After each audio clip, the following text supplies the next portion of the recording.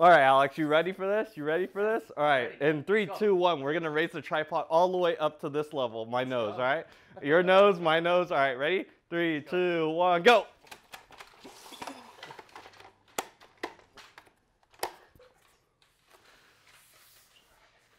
What's up, guys? My name is Alan, and I'm a cinematographer and DP residing in Orange County, California. And today, we're here at Alex's studio, which is called the Steady Studio, to shoot a bunch of his videos.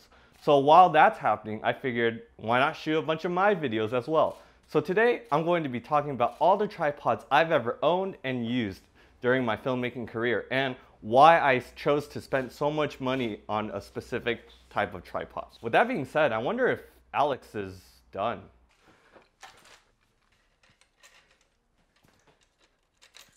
All right, I'm done. So we're here with my entire collection of tripods I've ever used in my lifetime as a filmmaker. And one of the things that I guess new filmmakers tend to forget about is the essentials, which is a tripod. Whatever camera or whatever rig you have, whatever heavy camera you have, the tripod's always gonna be there.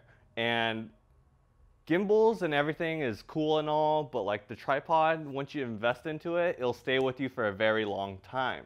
I rank my tripods in tiers, so I went through 6 waves of tripods before I had the current one that I have right now. We're gonna start this list off with the first tripod I've ever owned, which is essentially a tripod that I think every filmmaker has had in the past. So it's one of these tripods right here, which is essentially your typical Walmart tripod. You can find these for like what, 20 bucks? The construction is not that great. Also doesn't really give you that much control either. I outgrew it pretty fast when I started moving on to DSLR. So this is great for point and shoots, but not great for what I was trying to do with it. The coolest part I found out about this tripod is that it has like this little rising thing. I think it only goes up to like, yeah, it only goes up to my chin. So the next tripod I ended up buying was this one. This one costs a little bit more. All right, this one's around like the $70 range. I bought this mainly for traveling, and at the time I had a Canon 60D, and it was kind of not the best head to put this on because this can't handle the payload that the 60D and the 24-70 2.8 lens had. This tripod actually isn't the best for videos. I found this out when I shot a wedding, and I had the Canon 60D on here and the bride's about to kiss. The wind actually started shaking the whole tripod, and that was when I realized, you know what, maybe I should not stick with a travel tripod for professional use and start going back to an actual tripod for video use. But I still use this to this day because it's so flexible. I brought this to Seoul when I was shooting my Korea travel video, and it's great when you need to get like time-lapse shots, especially since airlines have so much restrictions. This next tripod is kind of a weird tripod. This actually looked really cool, and the concept was really cool, where you had like the pistol grip and you can like kind of rearrange wherever you want it to go. For that stuff, I was like, dang, this is awesome. But in practicality, wasn't the best. And also the legs were still kind of the Walmart tripod legs, but a little bit better. This was a good upgrade, only lasted me for not that long. At this point, I wasn't really doing a lot of video work, more photos, so this was great, but not for video. Moving on to this tripod. This tripod is actually one of the first tripods that I bought strictly for video. And I think at the time, I was debating whether or not I should do photos or videos, and photography just seemed a little boring to me, and I liked videos a lot more, so I ended up buying this beefy little tripod at the time, and this tripod at the time was only $139, and it was probably the best bang for your buck tripod that I've ever bought. And I still use it till this day, which is kind of crazy, right? I mean, this tripod literally looks like a tank. One of the things I liked about this tripod was that it was my first fluid head. I could control the pan and the tilt, and it didn't give me a lot of control, but it allowed me to get smooth motions that I would never be able to do on the other tripods I've owned. This tripod was great because it also has a ball head, and allows me to get it to the height that I want and then level it out really, really easily and fast. Great tripod. I still have it to this day, so I use it as a backup tripod in case my other one breaks or dies or something. So this next tripod is actually one of my favorite tripods to date. And one of the reasons why it's so good is because this was the first time I bought a tripod that had mono-locking legs. And if you guys don't know what mono-locking legs are, they're the closest thing to like setting up really fast. So essentially you can have the tripod all the way down, and then when you want it to get raised to this height, you literally just raise it and then lock it. And it's only one lever to lock the tripod. I bought this tripod in 2017, and this tripod was such a game changer because of the fact that I could do these adjustments like really fast. So if a director wanted a really high angle shot, then I was able to remount the camera really fast and get that tilted shot. On my other tripods, they're 2 stages, so you actually have to go around and do what Alex did. One of the biggest considerations I had for purchasing like gear later on is that, will this equipment last me? Will this equipment also help me instead of limiting my abilities as a filmmaker? Because half the time I don't want to be worrying about if gear will work or if gear won't work. And I know for a fact that this tripod will work all the time.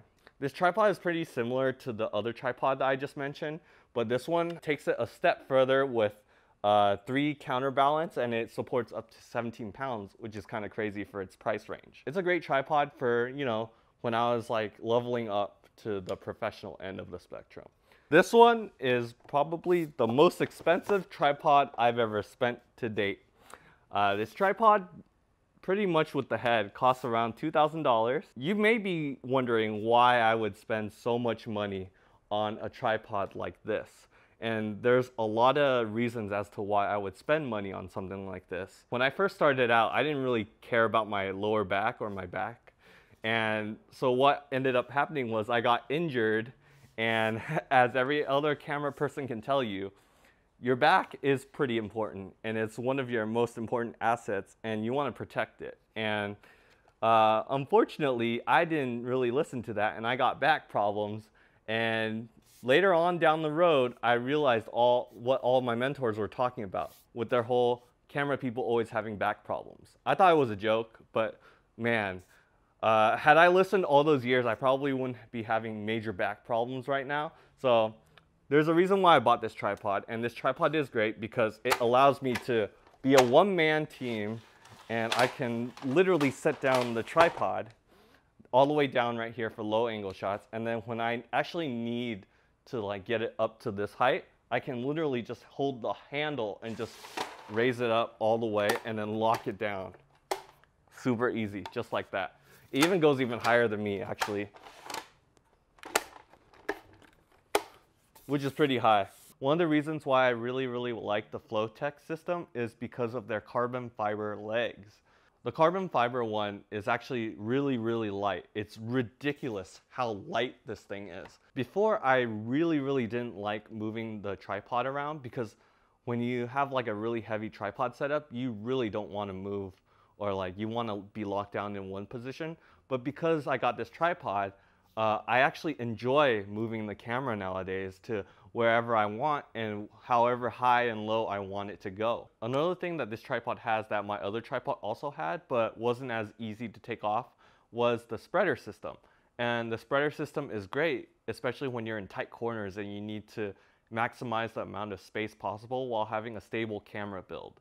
Awesome part is all you have to do is press a button and then it'll unlatch itself. When you're putting the legs together, it actually has a magnet, so it actually snaps shut all the legs together so they won't move around during transport. Another thing that this system has that the other tripod doesn't have that I've owned in the past is that you can't really get really low on tripods. And with this system, there's a latch system where it clicks in and then you can actually one-man operation just level it as a hi-hat, which is really cool. None of my other tripods could do that. So bundled together in this package was the Sachtler Ace XL head.